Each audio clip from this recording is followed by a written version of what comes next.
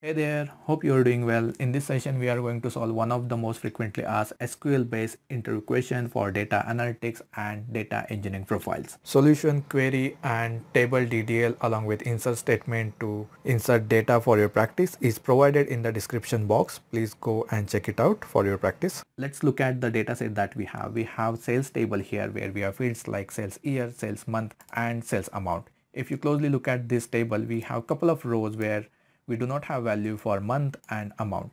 So the task here we have is to calculate month name and sales amount for the rows where we do not have month name and sales amount. Now, how you will calculate sales amount here? So default we will use 1000 as a sales amount wherever we are missing sales amount and month. So let's solve this problem.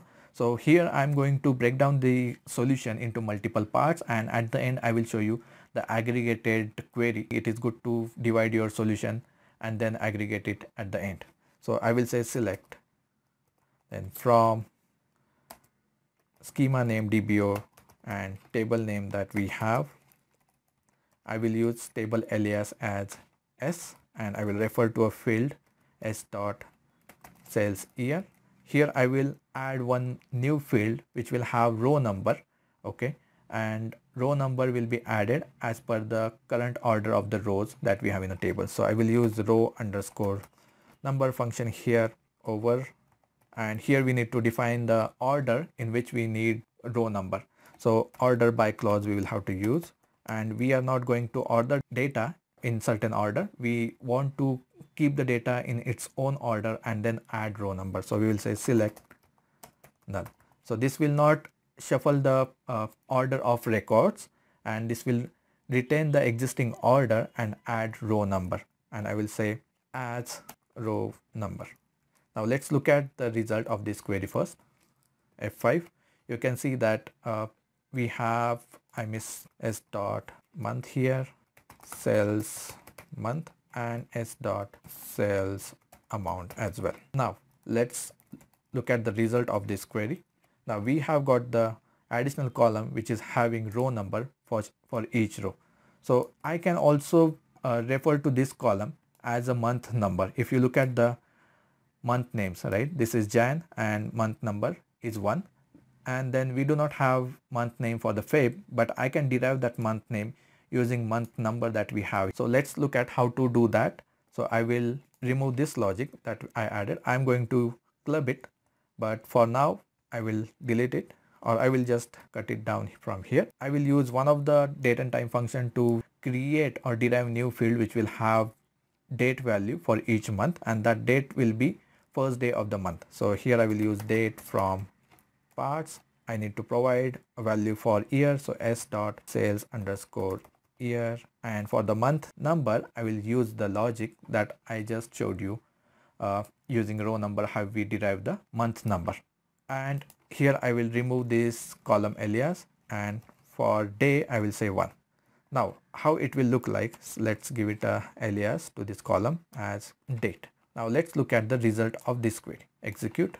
Okay, awesome. Now we have additional column called month date, and you can see that we have first day of each month. So this is January 1st, February 1st, March 1st, April 1st, and so on. So from this date, now I can derive a month name, right? From this value, I will take the month name. So I will say use one of the date and time function date name, which will help us to derive month name from this date. Now if I again try to show you the result of this query, F5 to execute. Awesome. Now I have month name January, February, March, and so on. So wherever month name is missing, we have got the month name for that row as well. So instead of selecting this column, now I will refer to this column in the result. So our query should be, I will take this just above here. I will remove this existing month field, and this is the column that we need. So we have sales year and month name we derived from this logic, and we have sales amount. Now here one more thing that we need to do here, amount is also missing.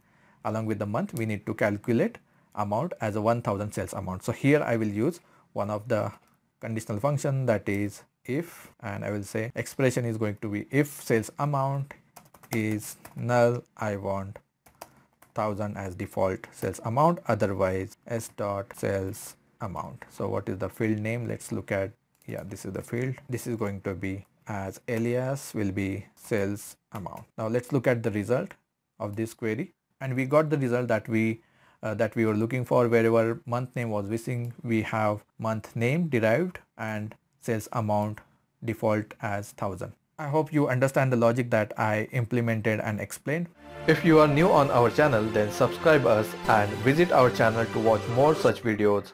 Do not forget to like and share this video with your friends. Thank you for watching.